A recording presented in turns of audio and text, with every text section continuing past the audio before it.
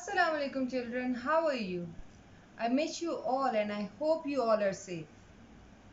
Today I'm here with yet another story for you guys. And this story is about an alligator.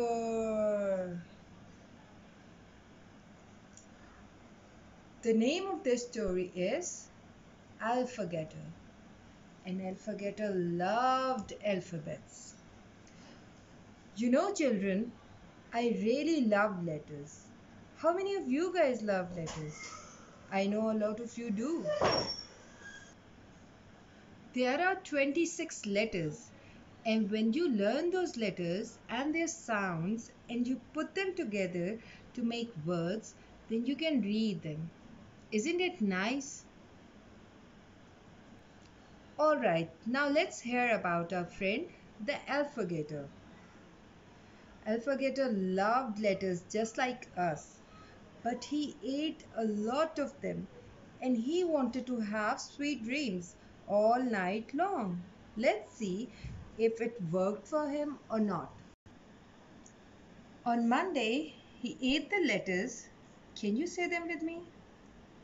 A, B, C, D, E, F.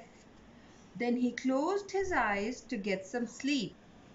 But the pointy part of A kept poking his tummy and he couldn't sleep a bit all night long.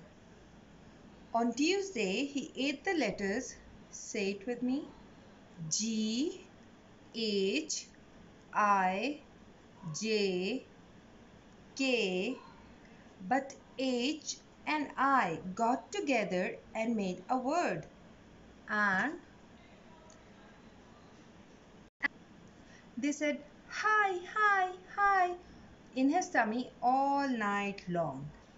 On Wednesday, he ate the letters L, M, N, O, P, but O kept rolling back and forth in his tummy all night long and he couldn't sleep a bit.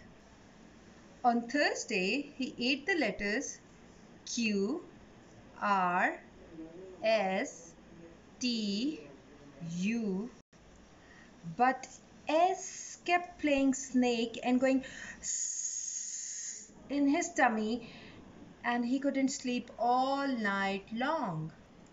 On Friday, he ate the letters, say it with me, V, W, X, Y, Z.